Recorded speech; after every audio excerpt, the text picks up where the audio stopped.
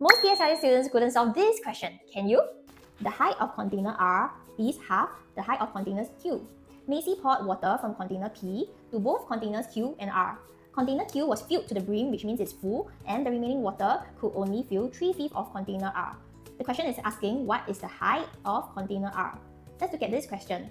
Water is poured from container P to both container Q and container R. We know that container Q is filled to the brim and the water remaining can only fill 3/5 of container R.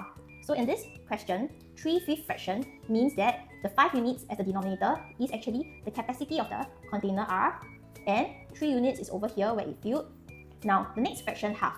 It states that the height of container R is half of container Q, which means that the height of container Q is actually 10 units. So first, what is the question asking for? The question is asking for the height of container R, and we know that to find the height of container R, we need to find the volume over the base area. So let's look at what is the total volume that is poured into container Q and R first. Total volume in P is 21 times 13 times 36 minus 4, which gives us 8,736.